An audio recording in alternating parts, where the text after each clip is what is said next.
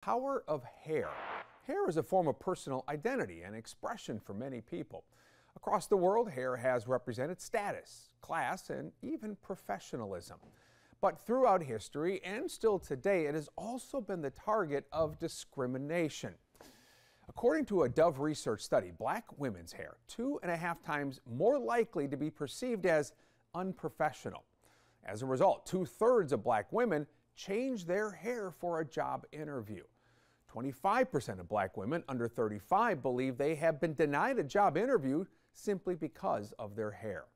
Chastity Jones was tangled in a nearly 10-year legal battle after she says an employer took back a job offer at an Alabama call center because she refused to cut her hair.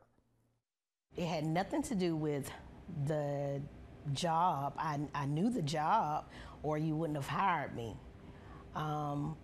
It just had everything to do with my hair.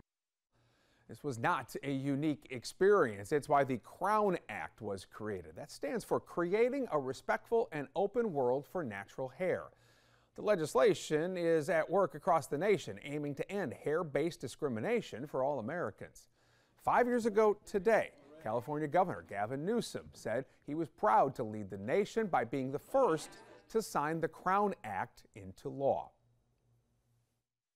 There's a human element to this. We don't want to diminish people. We don't want to demean people. We have to own up to the sins of the past, and I hope that folks are paying attention all across this country.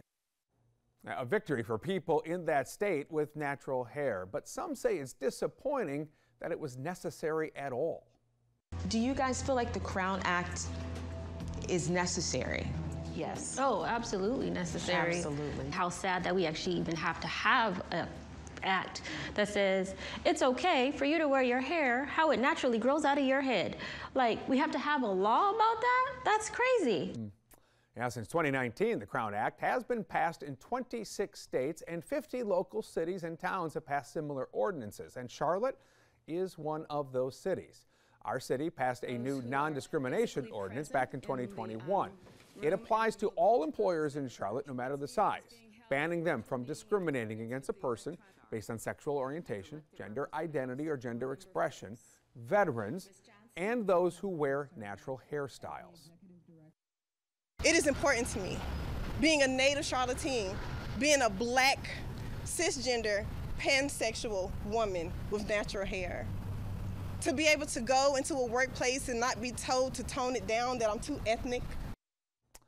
At a federal level, the Crown Act passed the U.S. House of Representatives in 2022. However, it was blocked in the Senate. It was reintroduced this year in both the House and the Senate. We'll have to wait and see if Congress will take up that legislation again. Coming up.